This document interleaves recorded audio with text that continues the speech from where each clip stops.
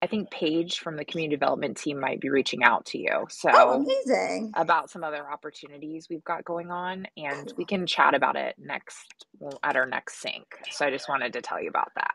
So Amazing. I love it. You're always there somehow on my side, helping even when I'm not there in the room, which is lovely, right? They say your brand is what people say when you're not in the room. So, well, Rachel, I adore you and oh, appreciate all the high quality content you're producing for our audience here. So yeah, we try. And Pete's going to be amazing because we've got all the juice here, and, we're just both so feeling, ready to support job seekers in a very important time. And we're here for all the things. So, glad to be here, glad to help as much as we can.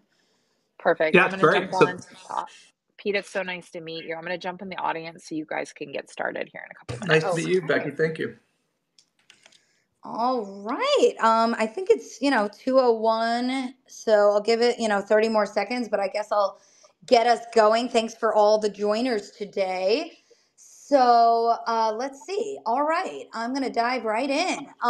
My name is Rachel, and I am the founder, CEO, and career coach at Woken. And so if I'm counting correctly, this is our 18th time speaking on Fishbowl, but I might have lost count. So you can follow us by clicking on our profiles to be notified of future conversations. And today we are kicking off with a second session as part of a series called Recruiting Unfiltered. And we're going to focus on pulling back the curtain, talking about job applications, hiring processes, helping all the job seekers to navigate your job search. We're going to talk about second round, third round interviews, what makes for a successful hire. How do interviewers listen and measure your candidates before, during, and after interviews? How do you make it through to the offer? How do you decide whether to take a job? All these important, critical questions. So we're going to run this interview for about 40 minutes and really learn from Pete. And then we will have that audience Q&A for about 20 minutes at the end. So you can raise your hand at that time to join the stage, or you can DM me your questions and we can keep your name anonymous that way. So I will just super quickly introduce who I am, and then we'll have Pete give an introduction, and then we'll dive into the questions. So hello, everybody. If we haven't met, my quick background, I started out in the corporate world. I was at Goldman Sachs and then Bridgewater. I was in operations and then recruiting and performance management. And I've been career coaching people on the side of my corporate jobs, and then eventually full-time got coaching training through NYU, got certified through the International Coach Federation. I also did a tech MBA through NYU Stern, and I've done coaching through a variety of organizations, including building my own business now for over 6 years, and really just supporting hundreds of different professionals from a wide array of backgrounds through pretty much all the different types of career goals and challenges you could think of. So I've seen it all, and I know Pete has as well. So Pete, please just give us like a high level intro to who you are so we have some context. Great. Thanks, Rachel. It's a pleasure to be here with everyone. Look forward to answering as many questions as we can. Like Rachel said, I'm Pete Newsome. I'm the president and founder of two companies. One is Four Corner Resources. We're an 18-year-old staffing company based out of Florida. And about a year and a half ago, after realizing that there was a significant need for career content and advice that really didn't exist anywhere else, my team and I launched a second brand, Zengig, Zengig, to do exactly that, to provide career advice, content, and resources. And through that brand, Rachel and I connected not too long ago, and she invited me to be here today to answer as much as we could. So thanks for the opportunity. Yeah, amazing. So I'm going to dive right in, and I like to go in some logical, sensical order. And so I want to start at the top of the funnel. And I know today we're going to talk a lot about like the mid funnel and the end of the funnel in terms of interviewing, but I want to just give it a quick moment at the top of the funnel because I just can't stop hearing enough about people who are struggling in the beginning of the job search process. So, Pete, when you hear somebody say, I'm not landing any interviews, what comes to your mind? Like, how are you helping a candidate to just break through in the very beginning, get noticed, get those screener calls? how do they get through in that early part of the process?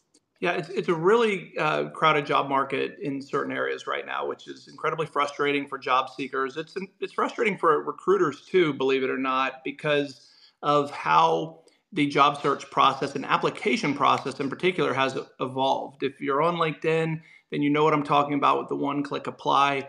You can see hundreds, if not thousands, of applicants for any role, and it's just a bad. I'll call it even a broken system that we have right now.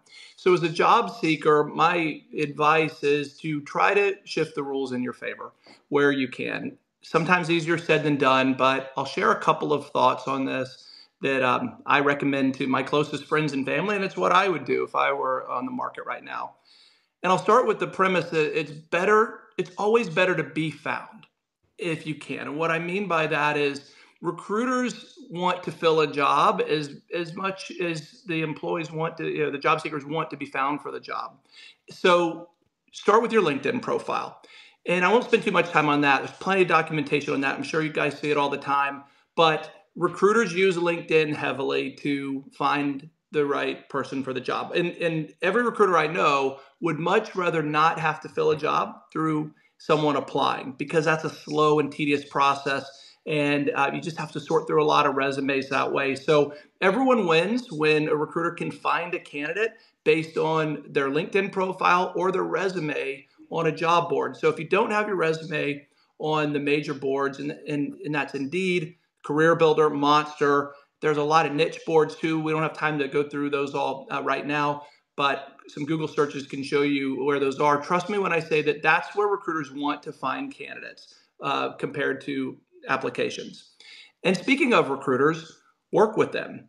There's a website called clearlyrated.com that I recommend. It is, this is going to date me as the old guy here, but it's like a good housekeeping seal of approval from the old days, where this is an independent surveys that go out to the candidates who've worked with and clients of staffing companies, and they rate the companies by geography and industry. So clearlyrated.com, search for your local market, search for your industry, and you can find the top rated recruiters in your area. And when I say recruiter, I mean third parties, companies that work on behalf of their clients who ask them to fill jobs on their behalf. These are not companies that charge you as a candidate. If anyone ever does that, that's an entirely different thing, right? That's career coaching.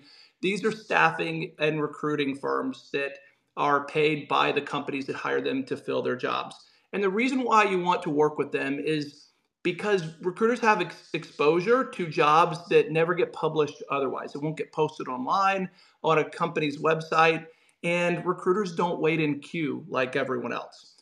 We have direct access to the company that's hiring. We deliver resumes right to HR, right to hiring managers, one or two at a time. So make connections with local recruiters who work in your space. And if you're working nationally, then you can find those companies on clearlyrated.com as well. Another good resource is the American Staffing Association. You know that if a staffing company is listed on there, they operate at a certain standard. So you can see a list of American staffing firms on their website as well. And the next thing I'd recommend is leverage your network. And that doesn't mean you have to be close with someone. It doesn't mean you have to be neighbors or friends or family with someone who works at a company. If you see a job at company XYZ, the first thing I recommend is ask yourself, who do you know that works there? And if you know anyone at all, ask them to deliver your resume on your behalf. Circumvent the application process wherever possible. That's a recurring theme that I always talk about with job seekers. And employees are motivated to do that, even if they don't have a paid employee referral program, which a lot of companies do. Employees, it looks good for them to refer great people. So even if you don't know someone well, reach out. If you're a second, third connection on LinkedIn, ask for that connection, so that person can hand deliver your resume, just like if you were working with a third-party recruiter. Wow. But if you have to apply, if you have to, but Rachel, cut me off whenever. No, this is amazing. Rambling. I can hear all the preparation you've done to synthesize your tips, so I want to keep understanding all of them, but this is so good. So I want to just follow up to clarify. So Pete, in the beginning when you were saying like those different job boards, and I agree, there are so many different job boards, and I like that variety because you don't want to just be on one. You want to have your profile and your resume uploaded to a few different ones, and space it out. You don't need to make anything overwhelming. Just give yourself a process, and maybe once or twice a week you find one other space or platform to be on. And what I love about the unique job boards is oftentimes it's like part of a community, right? There might be a Slack group and an email newsletter and then some job board where it's like really specific to your industry or specific to your type of role. And there's just so many different groups and spaces and places and tools and platforms. So get creative and sort of vary up where you physically are. But Pete, just to clarify, were you sort of saying that by having, because this is what I've learned too, is like what say whether you apply to things on Indeed or whatever it is, but just having a profile on the different job boards, whether you're sort of doing applications or not, is that kind of what you were saying, to make sure your resume is sort of uploaded to have that Correct. profile in a few different places? Correct. You want to have your profile created on these accounts. So we talked about the big ones. I forgot to mention ZipRecruiter. That's one of the big ones too. And that's where recruiters will go and proactively search. Just like you do a keyword search to find the jobs that you're a good fit for, recruiters are doing those same keyword or Boolean searches to find candidates that are a good fit. So the more job boards you have your profile on, and I'm not saying go crazy with that, but if you cover the big ones, and then if there are some niche ones, in depending on what your specialty area is, then you should be on those too. A quick point though, Rachel, on job feeds, right? So the job boards themselves that list all the jobs that you can search. This is sort of a dirty little secret that a lot of them are aggregated, meaning if you go on ZipRecruiter, you're seeing jobs pulled in from a lot of different job boards. So don't think you have to cover your bases by searching on a whole variety of job boards. Any specialty job boards, and I roll my eyes, I have to say, when I see people post a list of 20 job boards on LinkedIn, because they're all sharing the same jobs. So if you it's more about having your profile on there. Use LinkedIn, use Indeed, use ZipRecruiter for your searches, and you will cover 95+% of all the jobs that are listed that are available in the U.S. Amazing. I love it. And then you were also mentioning just chatting with the headhunters and staffing agencies. I like that because look, I think as the market changes, that never used to be my number one tip, but I think in today's market, making friends with a recruiter or staffing agency, it absolutely doesn't hurt to balance that into your day and your week. Again, do I think it's going to be your number one thing you're doing all day? Maybe not, but it's absolutely, I would say, more a part of what I think a candidate can and should be doing more than in the past. Because in today's day and age, you're having that advocate and somebody to get to know you and vouch for you who also has a pulse on the pipeline of open roles that may not be posted, right? And they're in the business of placing people. So you're aligning incentives, which is always good. And you're sort of having like your tentacles out in different spaces. And the beauty of that headhunter call is you can also just have a call with them. And, they've got a lot of tips and they've got a lot of knowledge. And maybe does your direction make sense? I mean, you never know. Sometimes those recruiter calls can be like a little career coaching in and of itself to make sure things make sense. They're going to ask you your direction and they may either help you figure that out or they may help you figure out that you're not sure yet where it is you want to go. But, getting ready to have those conversations and tell people where you're at, what you're looking for, and getting some tips, those recruiter headhunter conversations can be really, really helpful. And actually, recently I was doing a chat with the career group, which Pete, I'm sure you know the career group, and they also were giving a lot of tips behind the scenes, and maybe we can get them on some Fishbowl as well. But there's a lot of those agencies out there, the Michael Page of the world, and all those types of things. So definitely making friends and finding the ones that might specialize in your areas as well. It's one of many activities. And then, like Pete said, obviously networking, and getting some warm connections, some introduction, leverage your alumni network, try to get on the inside of these companies, try to get your foot in the door.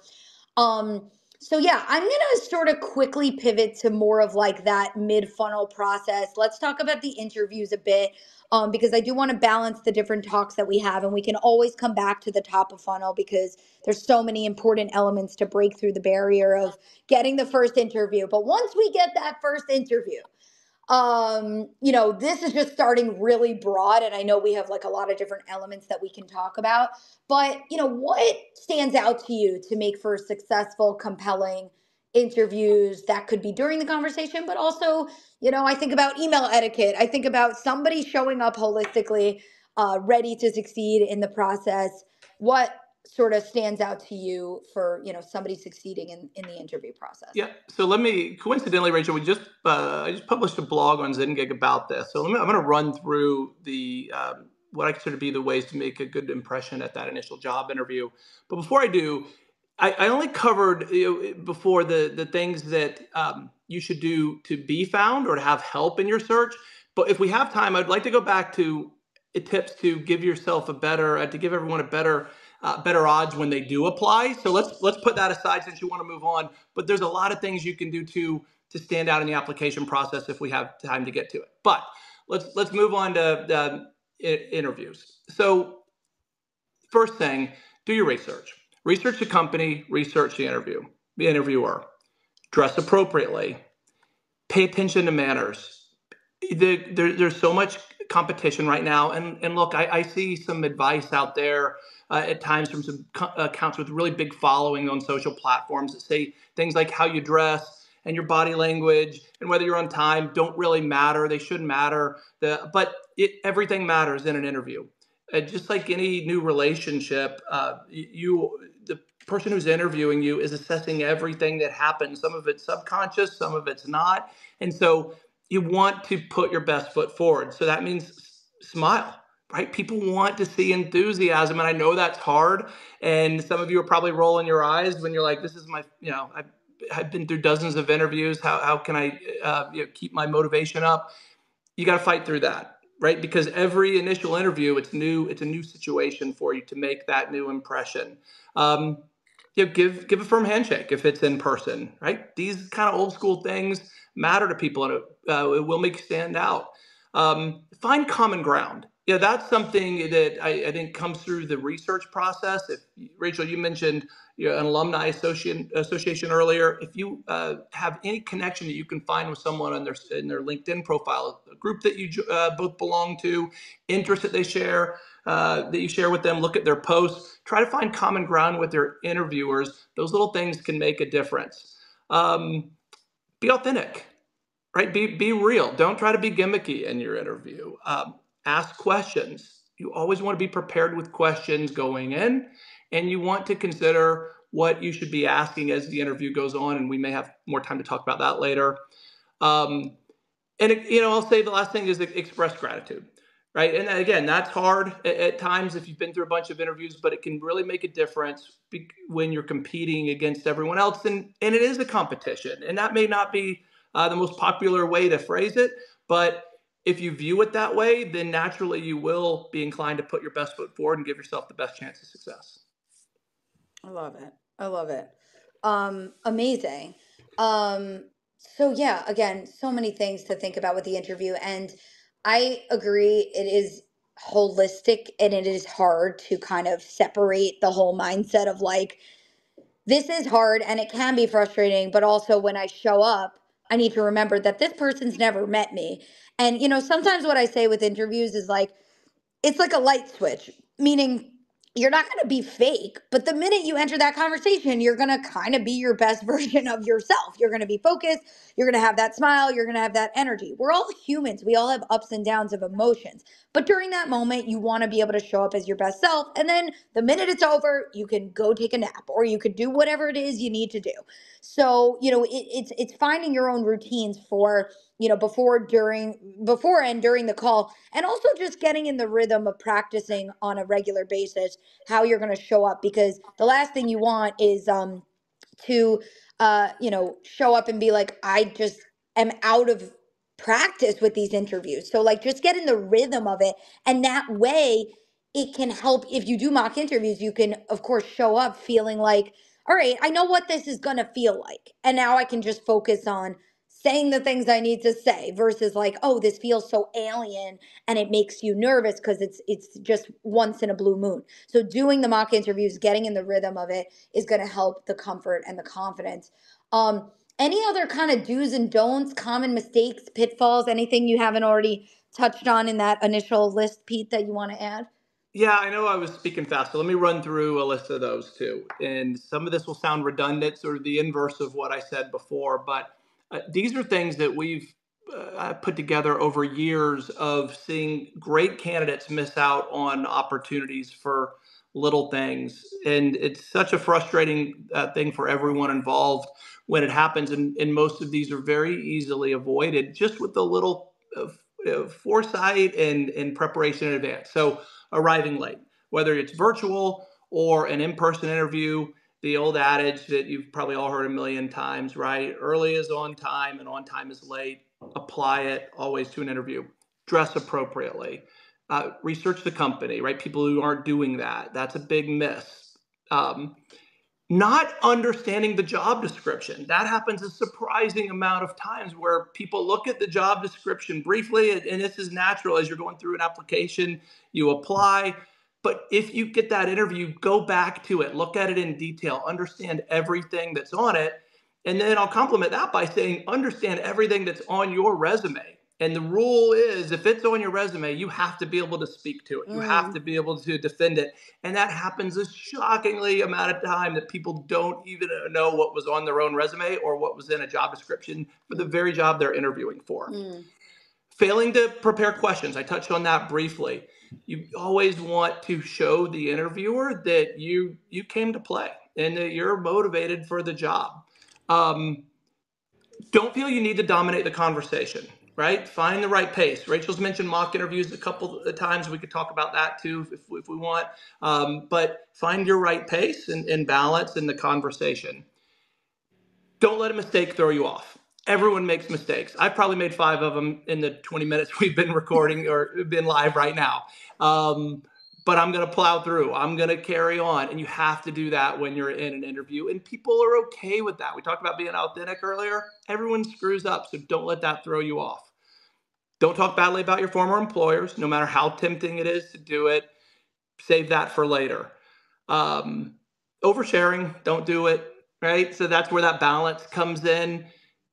No one wants to know that the candidate they're interviewing comes with too much drama, even if that exists, even if you're having a tough time in your personal life. The interview is not the time to bring that to the forefront. I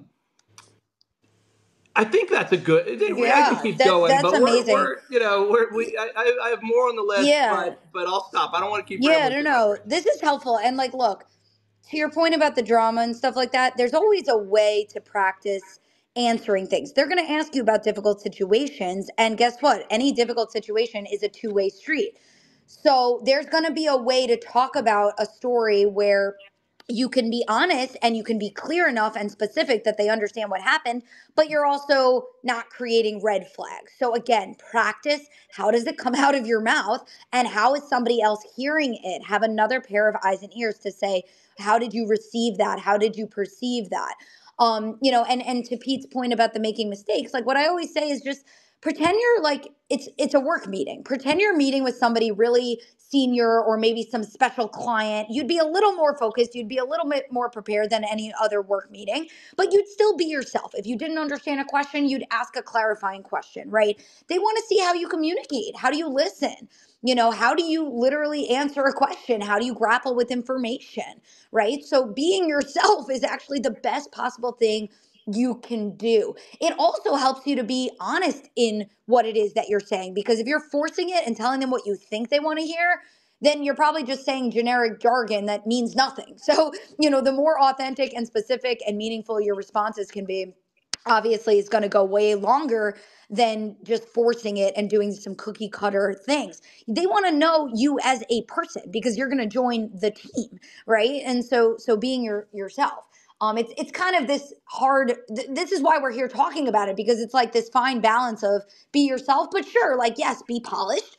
But that doesn't mean be fake. And that doesn't mean you need to be on edge. And that doesn't mean you need to be someone you're not. So again, it's not easy to kind of find that balance, but I would just really think about, who do you typically show up as on your best day at work or for your most important client meeting? Like, that's the person who's showing up.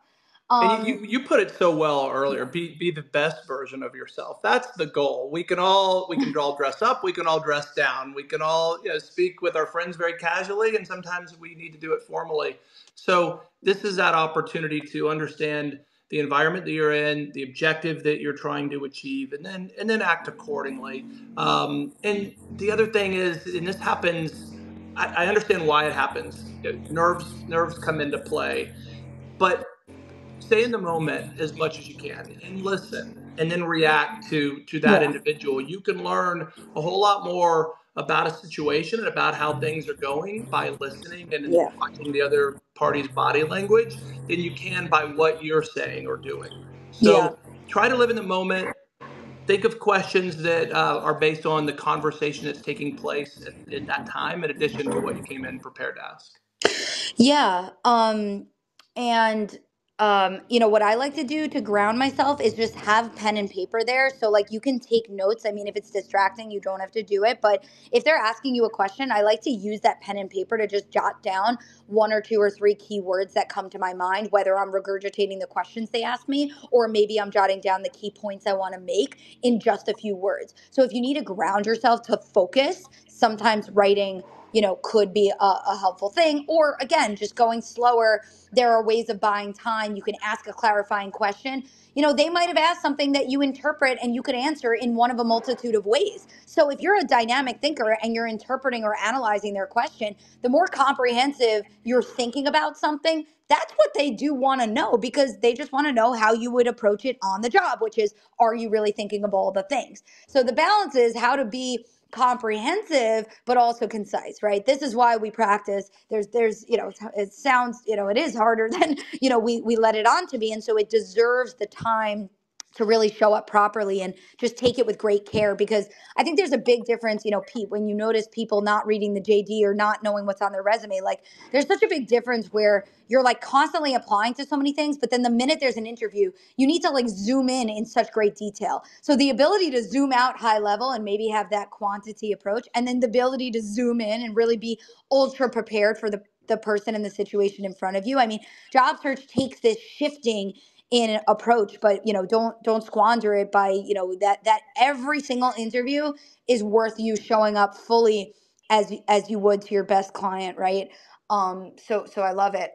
Now, Pete, when you think about first round, second round, third round, there's different stages. Do you feel that somebody's approach or preparation or mindset should change? I mean, obviously they're going to meet with different people. Things are going to get more technical in the questions, but like anything beyond just what we already know to be true, I mean, as they proceed, should they be changing anything in how they're thinking about the process, or is it kind of all the same best practices in your mind? Yeah, it should change. Your confidence level should certainly change. It should be increased as you get invited back. One of the things that I recommend to every candidate, every situation, if as a third party recruiter, we want to apply this to everything that we do, is to understand exactly what the process looks like. What's the timeline? How many people will be involved? How many interviews will take place? When is a decision going to be made? So I think if you better understand that up front from your initial interaction, and so if that is an email scheduling the interview and you haven't yet spoken with anyone from the company, ask them that. Ask them what the process looks like, what you can expect. Of course, do it politely, but the better you understand that, the more you'll know where you stand in the entire situation. And if you're working with a recruiter, go ahead and ask them that in that initial phone call as well. And then as you get invited back, that's when you can start asking deeper questions that I would avoid in an initial interview. And what I'm referring to are things like, don't talk about time off, don't talk about raises, don't talk about politics, don't talk about anything that comes anywhere near protected classes in an initial interview. Stay far away from that stuff. And then as you get deeper, that's when you should really consider everything you learned in each initial step and then ask questions based on that. I mean, that's really the best thing I can say to that, Rachel, is I'll remind everyone that you're playing to win and approach it that way. So craft your questions based on everything that you've experienced up until that point. Yeah, I love that. And I agree. I think early on in those early interviews, you're asking questions that are strategic questions that show that you're grappling with the work and you're trying to understand, their strategy, their roadmap, their pain points, what it is they do, how they do it. And your questions can prove your fit and your knowledge. But by the end of the process, that's where you can really ask what it is you need to know. And I always say you are going to interview them back. You still need to know it's the right fit for you. It is a two-way street. But at the end of the process, make them love you, make them, make you an offer. And then you can always ask for another call, whether it's with the recruiter, you can have calls with people outside of the interview process. You can get scrappy and always get comprehensive with the questions you want to ask. But the order of events, right? Use your questions wisely in the beginning to showcase, your fit, your knowledge, and how strategic you're already, you should show up like if you're interviewing to be a marketing manager, you should show up as a marketing manager. Your questions are like, I always say, your questions should be like as if it's day one on the job. What would you need to know to succeed? That kind of line of questioning is going to show you're thinking really seriously about the role and the work. And it's going to impress them because maybe you're asking the same questions they're asking themselves. And then they're like, oh my God, great. Like this person's like alongside of us. Like they're already like in it. They know what's important to be thinking about. And then, yes, later on down the line, it's like the logistics and the time off and yada, yada, yada, right? All that. Yeah, Rachel, there was a survey that I read last week that was a national, I think actually an international employee survey. It said that 38% of applicants don't want to work for companies whose views don't align with theirs. Well, that's great if that's important to you, but you have to get the job offer before you can decline it. So you make a great point that you want to put yourself in position where they want you, and then you can decide whether you want them. And yes, that filling out process happens along the way, but always get the job offer and then decide whether it's one you want to accept. Now, Rachel, it makes sense. There's a couple of categories that I think about of questions you should ask. Yeah. You want me to run through those real quick? Yes. So these are basic. I'll just give you a couple examples of each, but these are things that apply in almost every scenario. So first, questions about the job itself. What does a day look like? What qualities do they look for? What does success in the role look like to the company? And then questions about the company itself. Some people place great importance on that, and you have to assume the interviewer will. I would say most don't, to be quite frank. They care more about soft skills and hard skills and the right personality fit. But every once in a while, I see hiring managers and interviewers who really care about these kind of things. So ask about the company's values and missions. Ask about the company's goals. Ask about the company's culture. Training and development. That's important to a lot of people. So ask about the training plan for a new hire. Ask what kind of opportunities exist in that area. And then ask about how your success will be evaluated, right? That shows you're really paying attention to what matters most.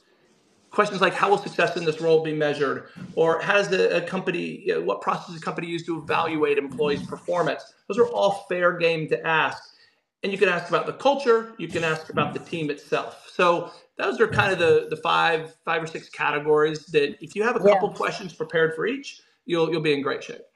Yeah, I love that. And you can even go deeper with some of these in the sense of like the culture question. I like to ask yourself, what element of a company culture do you really look for?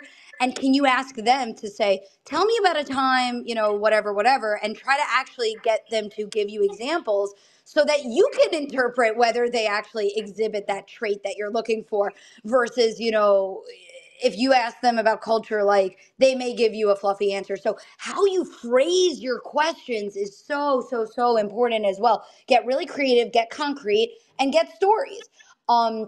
There was something else I was going to say. The other thing is, if you are going to ask about like success and how it's measured, sometimes when you ask a question, I feel like it can have this subtle, like subconscious implication that you don't know the answer. And it's like, in theory, you want to almost presume that you know what this job is. So sometimes for a certain question, you could say something like, I think A, B, and C would be really critical for this role, but is there anything else that you really keep in mind? Or I want to make sure I have the full picture on how you measure success beyond what I'm aware of today, or something like that. And you show that it's like, here's what I know and here's what I don't know. But, that implication that you're already thinking about it, but you're also saying, look, I don't know how you do this as well, right? So there's ways of getting creative, being authentic, and be specific with how you phrase your questions. Like, take everything that Pete's saying and every article we see about the tips of what to ask, and then like make it your own. Make it make sense to you. Make it creative to get what you need out of it. So, every element of the process, even the emails that you send and the follow-ups that you send, those are meaningful opportunities to reiterate fit and interest as well. So literally every part of the process should be given great care. And you'd be surprised if you sit there for 5, 10, 15, 20 minutes to think about the questions you want to ask them. You're going to come up with way more than you would have if you just give yourself 2 minutes to prepare. So give yourself the time and space. And maybe you go to a peer or a mentor or a coach and say, how do these sound? Right? So getting another pair of eyes and ears can go a really long way as well. And to your point, it has to sound like you. Yeah. And so even though, right. so the question that I would ask may not be the question that you would ask. Exactly. My experience is different. Where I come from is different professionally, and how long I've been in business. And we all, so that you start with this sort of an umbrella, group of things that apply universally. But then you have to figure out what makes the most sense for you. And I just want to say, because I'd be remiss if I didn't, a quick point on that.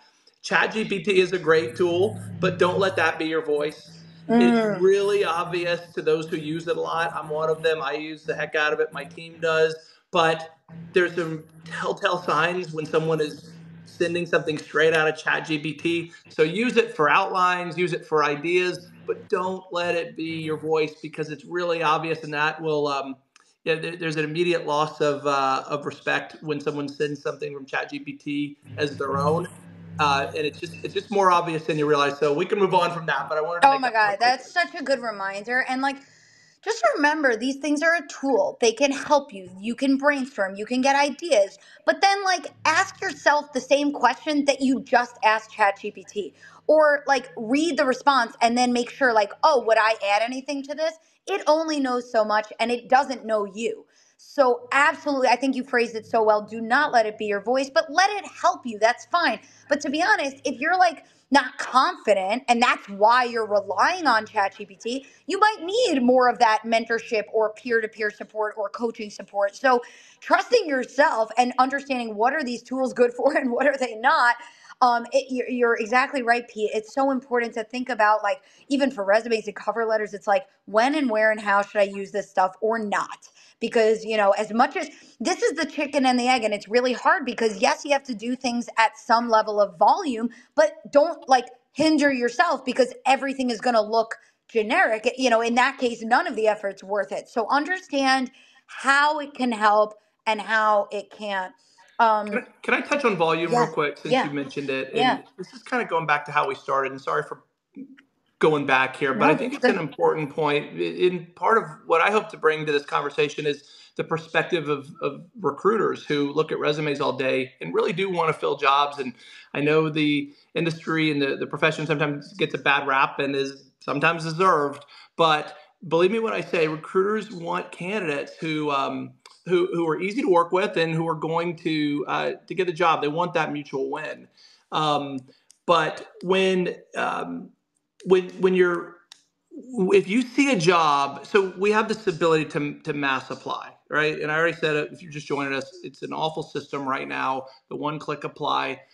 But so recruiters know because of that if they see 100 applications, 90 of them are not going to be a good fit. Now, a lot of people will say, go ahead and apply anyway, throw your hat in the ring.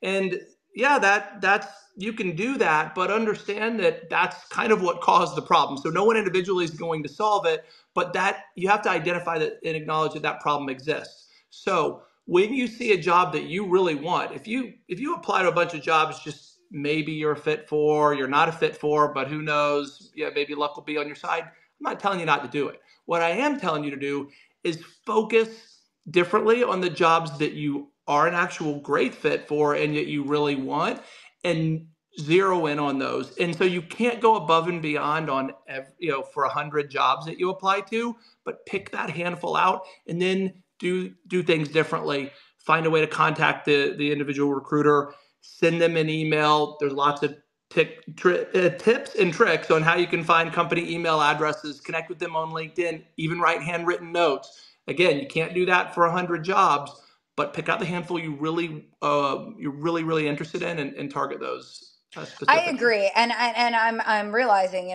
even me referring to volume, like I don't even actually recommend like just such a high volume. So I recommend exactly what it is you just said, Pete, which is amazing.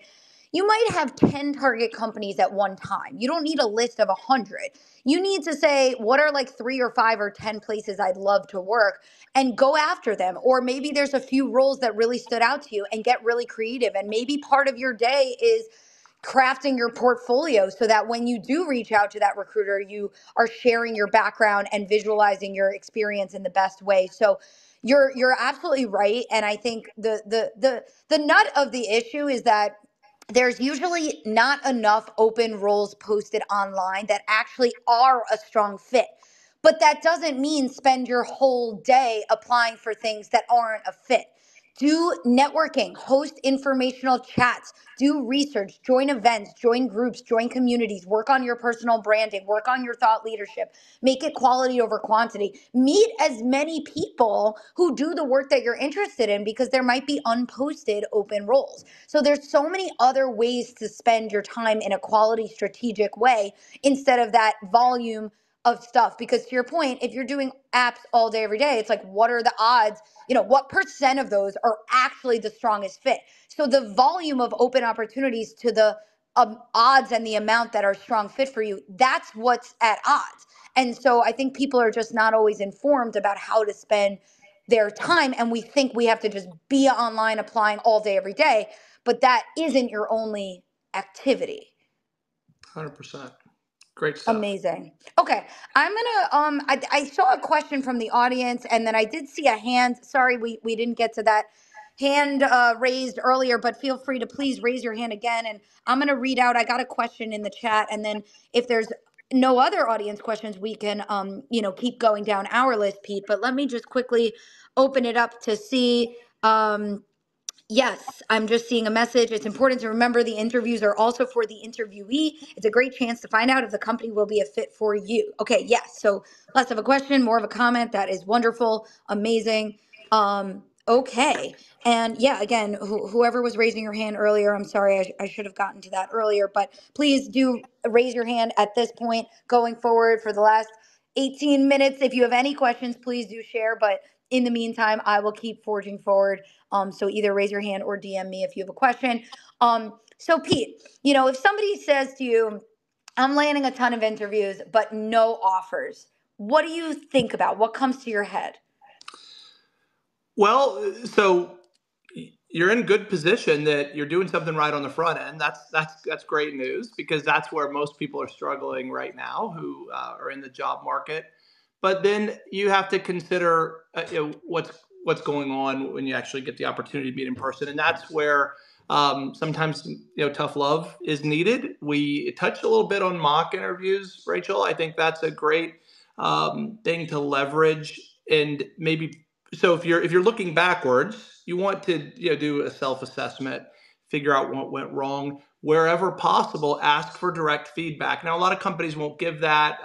HR considerations it will prevent that at times, but ask for that hard feedback, because that's what will make you better going forward.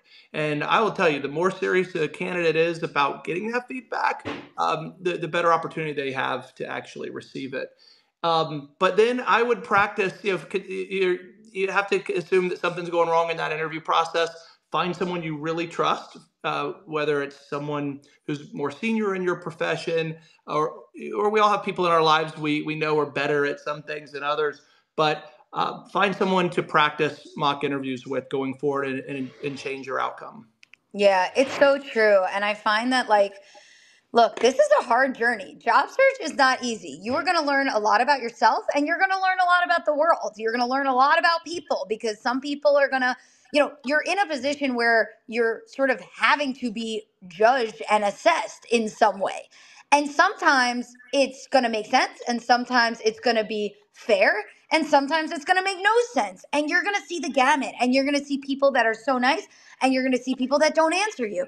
And you're going to see everything. And so it's going to test your resilience, right? And it's going to teach you a lot about yourself.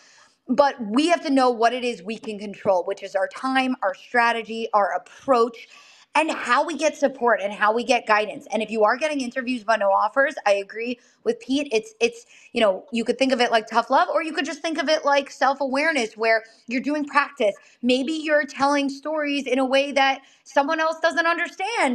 Maybe you're sort of leaving out context, or maybe you're using internal jargon, or maybe you're being too brief, or maybe you're being too long-winded, or maybe it's the wrong roles entirely. Or sometimes it's just the gamut of normal expected things that happen, in job search. It is normal. It's like dating, they say it for a reason. You're not going to marry everyone you date. So, finding the right timing, the right fit, the right role, the level, the tenure that matches with your background and all the good things, it takes a little bit of that time and effort. So it's possible there's no patterns, but if there is a pattern, that's what you want to look for. Meaning, do you always trip up in this one fashion, or is there one thing sticking out to you that you really need support with? So building the self-awareness muscle and getting, doing the reflection. What do you think went well or not well? I actually have on my website one of the freebie downloadables of like questions you can ask yourself to say, what do I think is going on? And trust yourself a little bit. And of course, get help from someone else as well. But this is kind of the hard stuff. We don't always want to look at ourselves. But this is an opportunity, to do that, right? I'm gonna keep looking and see what else we have here, because I think something that we were chatting about, Pete, the other day, which is interesting, is how can somebody manage unrealistic expectations, right? So, Pete, like, we're trying to strive for something that's aligned. We're trying to strive for something that's a fit. We're trying to strive for a company that aligns with us.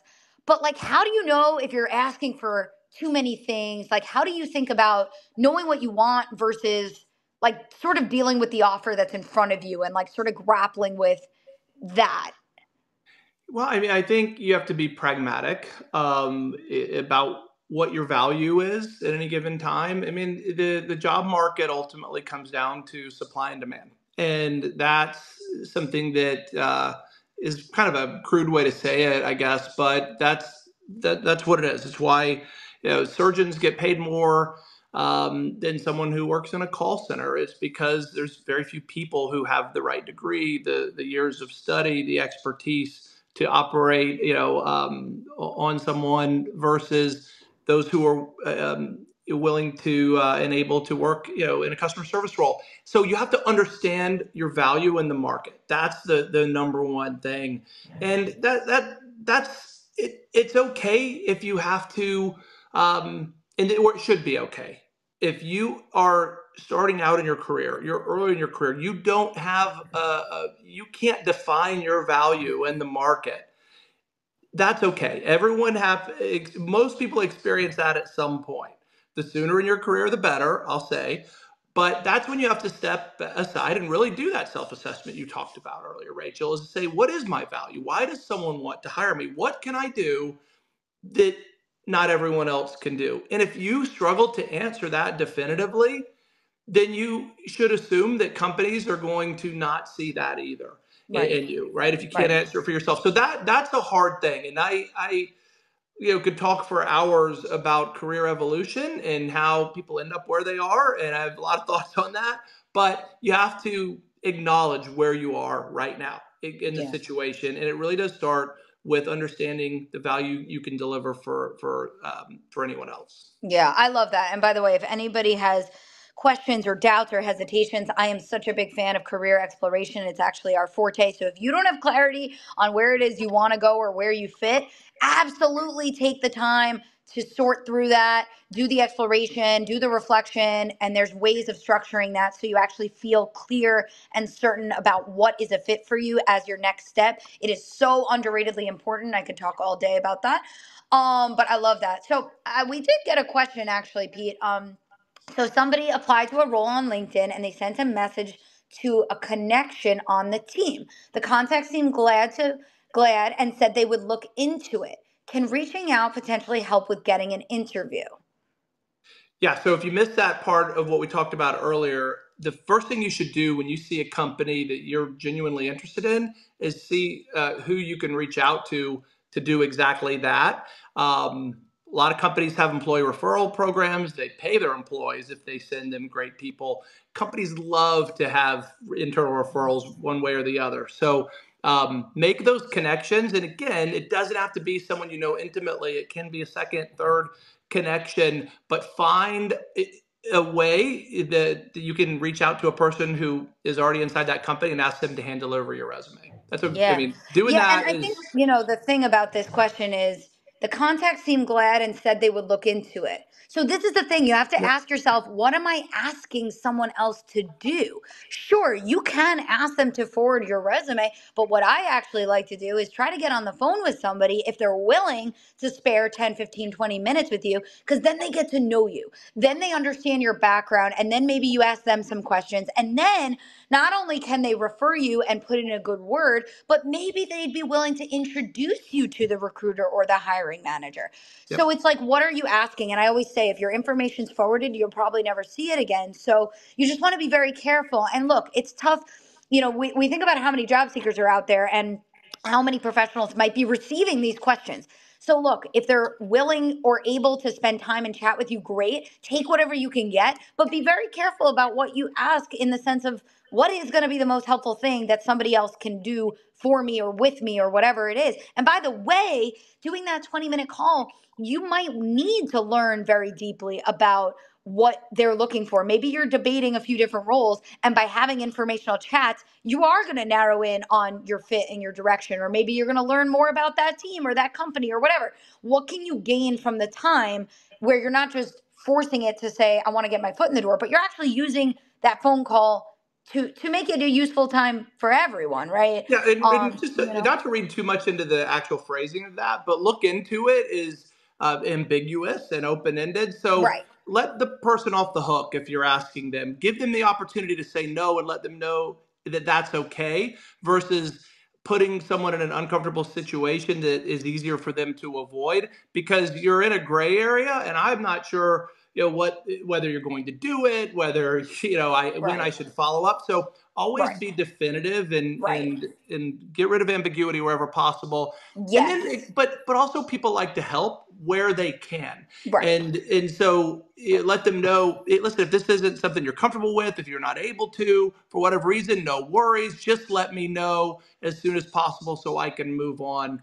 And Yeah, and I that's an think easy the way to do it. look into it begs the question of, what was the initial outreach message? You want essentially to ask a yes or no question, because if something's I agree, like the response is very vague, and it's like, what are you looking into? Like, what does that mean? Like, are you going to go find the right connection? Are you going to share my information, or are you going to introduce me, or none of the above? And so to your point, Pete, you absolutely can give the out and be like, if you don't have time, no worries. I understand. Or if you have any other suggested next steps, please let me know what you suggest. And maybe they'll just give you their referral link or whatever. So you can give some ideas, and you can also say, is it A, B, or C? Like, what's easiest for you? But yes, make it specific so it's clear for everybody what's going to happen, how can you help me or not, and make it useful, because otherwise, if you're in the gray area, it's not going to help anyone. And just a quick point on referrals, I consider myself largely a career salesperson.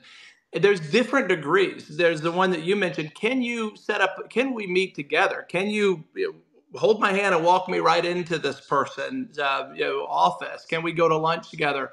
That's best case scenario, of course, right? But then go backwards from that. Maybe it's, can you just tell me can you make a call on my behalf?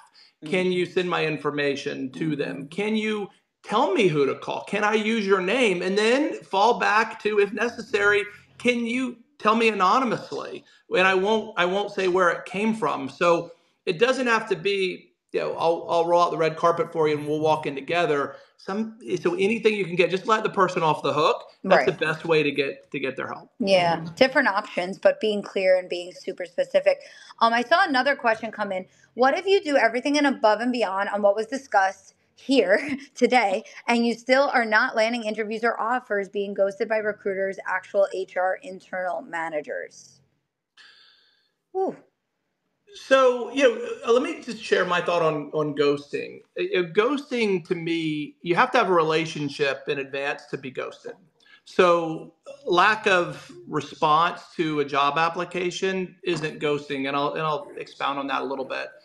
When recruiters get 1,000 applications for a job, it is just not feasible to look through each of them to do anything more than to give a standard auto reply. There's different perspectives on that. Some people say don't even bother with a generic message. I could argue either way on that. People like closure, so I would generally say go ahead and tell the person when the position's closed. But just to understand, recruiters don't really see that as ghosting because there was never a relationship to begin with. The best way you can avoid that, someone dropping off though, is to always have a specific time frame on anything at the end of any interaction. So if I'm talking to Rachel and we have plans to follow up, she's going to give me feedback, she's going to schedule the next interview, whatever it might be, will always want to ask her, when should I expect to hear from you by? I need your accountability. And that's the easiest way to avoid being ghosted. And then you can hold that person accountable, right? And so they either don't keep their word, and then you know all you need to know about them anyway. Right. Or they never really had a solid commitment in the first place or never intended to. So always nail someone down on the specific action item and when it's going to come next. Yeah. And, the other thing too is if you're just doing networking for informational chats, when you're sending that outreach, for me, I like to make that all about learning and not about jobs. And if you're meeting people who are in your target roles, teams, companies, industries, and just having like professional conversations about the market and what's going on in the world and what's going on in your field and all these great questions just to meet people, usually like give or take maybe 50% of those people will answer and respond and be happy to chat with you if you have a specific agenda and a goal and a reason of why you want to learn from them. And so if you're not doing networking for the right approach, like to me, if you're not landing interviews or offers, like and you're doing everything, I don't know how much we like really went into networking and hosting informational chats, but if you're hosting 2, 3, 5, 7, 8, 10, networking calls in a given week, which might sound a lot, it depends how much you can handle, and you're learning about no open roles and no one's willing to forward your information and you land 0 interviews after having done 10 networking calls, then I would say, are you going after the right roles? But if you're not landing the interviews, I would say, are you doing the networking calls, the informational chats? Are you meeting people like human to human, right? That's what I would think about. So job search is a funnel. You got to ask yourself, am I struggling at the top or the middle? The top means getting your foot in the door. The middle is I'm getting interviews but no offers, in which case I need to work on my communication. So identify the pattern of your challenges, and then you're going to be able to say, what do I need to do better and differently about this, right? Yeah, and one thing to consider too, for when you're having interviews and if you're struggling with getting calls back or that's where the process breaks down, one kind of no-brainer thing to look at I want to recommend is the STAR format. If you, Rachel, I know you're well familiar with that. So you can Google it, you can look on Zengig to learn about that. But it's a great way to, in addition to mock interviews, to really refine how you answer and how you approach an interview. So just Google the STAR interview format or look at our blog on it on Zengig. Absolutely. Yep. Communicating clearly. You're trying to make it easy for your listener to take away the key message and understand your impact and understand your approach to work and understand your soft skills and how you think about things, but also your hard skills and how you have gotten things done in the past, right? Relevant stories, relevant projects. And are you being clear when you deliver that message? And do you have enough stories in your back pocket? So the STAR method is just the structure for how to tell a story, but absolutely practicing out loud, is going to help you understand, how am I interviewing and how am I doing? And by the way, there's more to just what you say. It's how you say it, your tone, your pace, your energy, things like that. And so doing those mock interviews can be so helpful. We just have a few seconds left, so I'm just going to make sure you all know where to find me. And there's always so much more we can talk about. But please find me on LinkedIn, Rachel Serwetz. I always post on there different types of tips. Message me if you have follow-up questions. Our website, iamwoken.com. We have a ton of free resources, and we always offer a free initial call if you want to chat one-on-one about how you're doing and how we can help. Pete, where can people find you and get in touch? Of course, I'm on LinkedIn too, Pete Newsome. And then if you want to follow us on any of our social channels, we post a lot on YouTube, under my channel, as well as ZenGig, TikTok. We post everywhere. So we'd love for you to follow us on our social channels, on the ZenGig account in particular. Or follow me. I give career advice every day on TikTok and YouTube. Amazing. I hope this was helpful, guys. And we are going to be back every few weeks with different recruiters here where I'm going to be interviewing them just like Pete and getting I love how you said dirty little secrets. And we're going to get all the secrets and all the juice. So if you have questions, please come back and ask or just find us, online. And we are here and we are happy to help. And we understand this is big and it's important and it's a difficult process, but you totally can and will achieve that success. So just remember, you can control what you can control, which is, the support and the guidance that you do receive throughout this journey. And we are here for you. And we will be back on Fishbowl before you know it. So please follow us and come back. We'll be back in a few weeks. All right. Good luck, so take everyone. care. Rachel, thank you. Yeah, thanks so much. All right. Bye, everyone.